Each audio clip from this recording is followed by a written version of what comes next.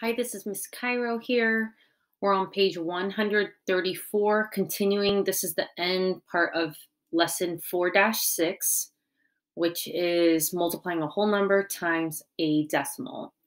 So at the very top of page 134, the heading is Zero Patterns in Decimal Places.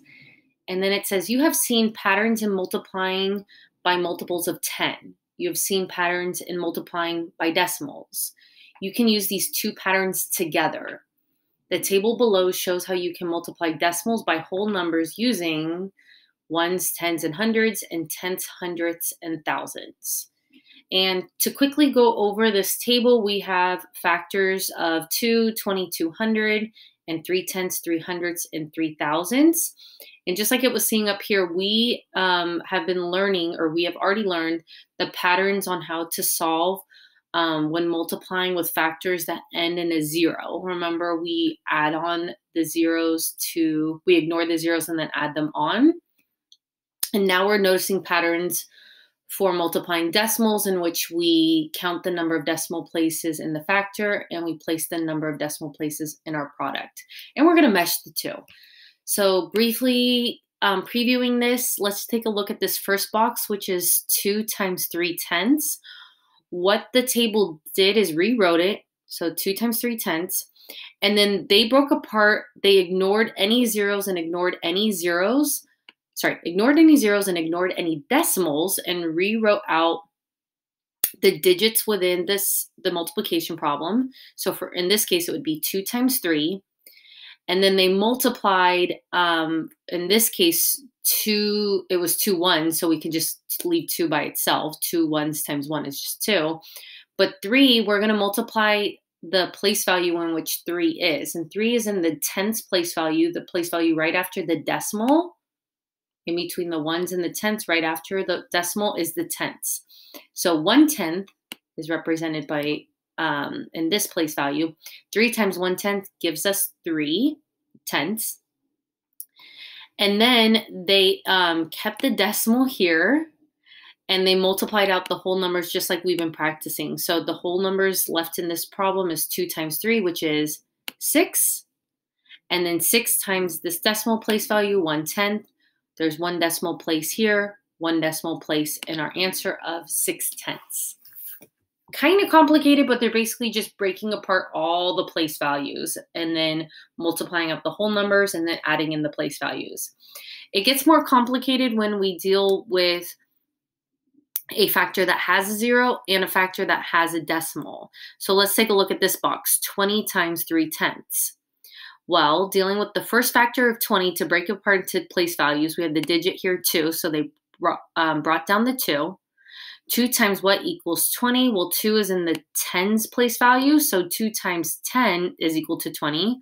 So that's what they rewrote down here. And then dealing with the next factor of 3/10, again, they ignored the decimal and they just looked at the digit of 3. 3 times, well, 3 is in the tenths place value, so 3 times 1/10 gives us 3/10. So they wrote out that multiplication sentence. We're going to ignore this decimal over here, and we're going to multiply all our whole numbers. So ignoring actually this 10, 2 times 3 we already said is 6. And 6 times 10, we know 6 times 1 is 6 plus 1 0 gives us 60. And then we have 60 times 1/10. That was what we ignored over here. 1 place value to give us 6 ones. Complicated, but let's try it out moving farther along into the page. Again, we're on page 134. So numbers 27 through 31, the directions say find each product using the method shown in the table above.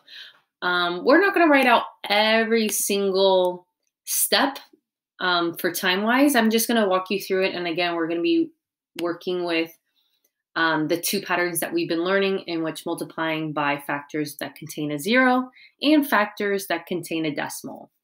So let's just take a look at number 27, 4 times 2/10. Remember, the first step in solving a multiplication problem that involves a decimal is to ignore the zeros and multiply as if you're multiplying a whole number. So what I noticed in yesterday's lesson is, well, 4 is already a whole number, so we already have that. What I noticed is some of you are struggling with, how do we write 2/10 as if it's a whole number? Well, if we ignore if we ignore the decimal, we get this number, okay? It should be just 2 wholes. In math, when we're writing out numbers, if we're writing out a whole number, for example, like 23, we would never put a 0 before it because it has no value. So we would just drop it. So for this 2 wholes, we don't need to write out that 0. So that 0 that's in the 1 spot, we're just going to just drop it. 2/10 rewritten as a whole number is just 2. Okay, so really notice and think about, what do those zeros mean, and is it necessary for you to write them out? In this case, it's just a placeholder. It's just showing the reader that we have a number that's less than 1 whole. It doesn't have any value. So I just rewrote it as 4 times 2. Go ahead and write that on the line. We ignore the decimal. Is equal to 8. But that's not our problem here. So it's 4 times 2/10. Next step is we're going to underline how many decimal places are there in our factors. For 2/10, remember, decimal places is anything to the right of the decimal. So any digits that are in the tenths, the hundredths, or the thousandths place value. And again, I just told you that there's 1 decimal place value here. But yesterday, some people were saying, for example, this number 2/10, some people were saying that there's 2 decimal place values, for example, for this one. That is incorrect. So 2/10, if I write it into my place value, again, I'm looking for any digits to the right of my decimal. So we always find our decimal. And again, we always look to the right, this direction. The tenths, hundredths, or thousandths place value. And we only have 1 digit to the right. It's digit 2. It's in the tenths place value. 1 decimal place. This ones is a whole number. This doesn't count as a decimal number. This one is to the left. These are all whole numbers. Okay, so 1 decimal place value over here. We can even draw that little 1 up here that we were doing yesterday. 1 decimal place value in our factors means how many decimal places in our product? 1. So we only have 1 digit here, so we're going to underline that 8, just our only digit. This needs to be a decimal number, or a decimal place value. So we're going to underline 1 digit and then put the decimal before it. Now we have 8/10. And again, anytime you have just decimal numbers, we always put a 0 in the 1 spot to tell our reader this is a number that's less than 1 whole. 8/10 is written 0.8. Let's move on to number 28. 5 times 6/10. Let's see if you can do it. So I'll start you off. We're going to multiply as if the decimal's not there. So 5 is already a whole number. How do we rewrite 6/10 as a whole number? I'm going to ignore that decimal, so then I'd have 0.6. Again, that 0 has no place value or no value to it, so we're just going to write a 6. 6/10 written as a whole number is just 6. 5 times 6 is equal to 30. We're not done quite yet. There's how many decimal places in our factors? Let's underline them. Just 1. And I'm going to write the 1 up here. So how many decimal places does there need to be in our answer? 1. So we're going to underline, starting with the very right. 0 is our first digit. I'm going to underline it. There's 1 decimal place value, and then place a decimal in front of that digit. Now we have 3 and 0/10. Well, 3 and 0/10 is just equal to 3. 3 ones. 5 times 6/10 is equal to 3. Do you have that in your book? Okay, now for 39, we're working with a number that contains a 0 times a decimal. So we're going to combine these 2 patterns that we've been looking at for the last few lessons. First step is we're going to ignore the decimals. So I'm going to ignore this decimal here in 600ths. And 40 is already a whole number. So I'm going to rewrite 40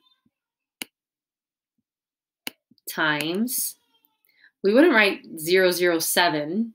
We would just rewrite it as 7. Ignoring the decimal for 700ths is 7. 40 times 7.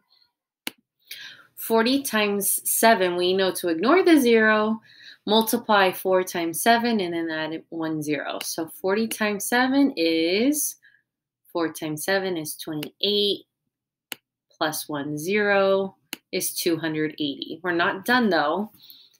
We have how many decimal places in our factor. So I'm going to underline any decimal places after or to the right of the decimal. For 700ths, there is 1, 2. 2 decimal places over here. So how many decimal places for 280 do we need? 2. We're going to start on the right. We're going to underline the 0 and the 8. So you always start the last digit, underline, underline, decimal.